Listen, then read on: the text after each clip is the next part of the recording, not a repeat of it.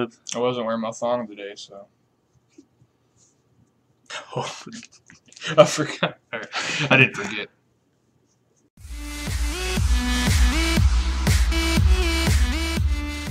So playing windups. Alright. Let's play 3 rabbit. You gotta have the secrets or it don't count.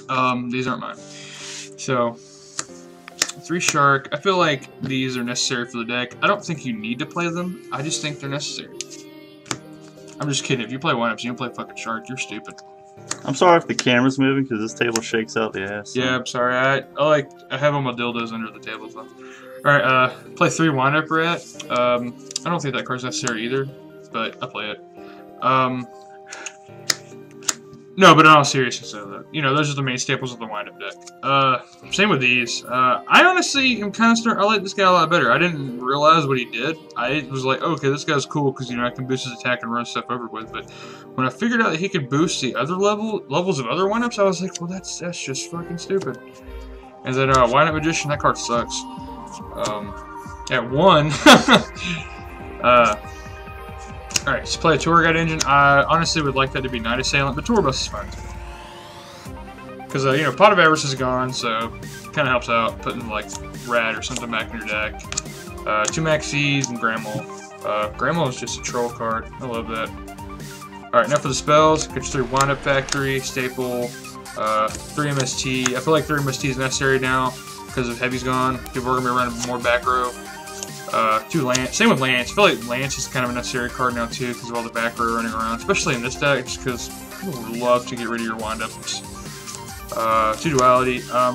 Didn't really have room for a 3rd one, so 2's fine. Dark Hole and Book Moon. I feel like that's kind of like a typical spell lineup this format. I mean, you know, aside from the factories, but as far as that goes, I feel like that's how most decks are going to run spells. That's how I want to run them. Book of Moon's just a really good card now. I don't know. I've always liked Book of Moon, but whatever. Traps, 2 Deep Prison, 2 Chain, Bottomless, Compulsory, Mirror Force. I don't know where this mentality came from. The Compulsory is a bad card now because it's a 1. I don't really understand how people are saying that, but whatever.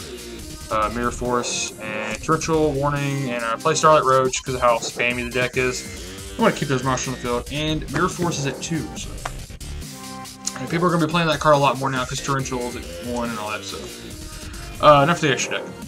Got you Rank 5s, Tyrus, Volcasaurus, Zenmayo, which is great in this deck.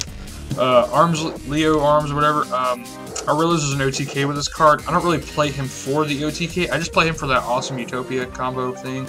So, that's that. Thor's, Emerald, Populoperative. A lot of people play 2. I don't really need the second one. Cowboy, Corn, or Porn, I don't know. And Utopia Maestro. Emerald's a lot better, or Emerald's obviously, I don't know, I kind of feel like it's necessary in this deck now just because Pot of Avarice is gone. Kind of like that whole Tour Bus thing I was talking about. Invoker, which is in Mighty.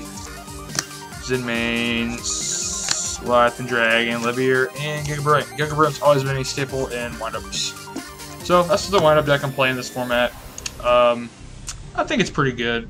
I did get my ass kicked by Mermels because I'm just gonna be honest with you, the guy I was playing against is a fucking cheater. But other than that, it was a good match. Real fair games, real even down the middle. At the end of the day, you know, we got to the locker room and it was more just about the sweat on the men than it was anything. Alright, so that's the end of the video, guys. Bye.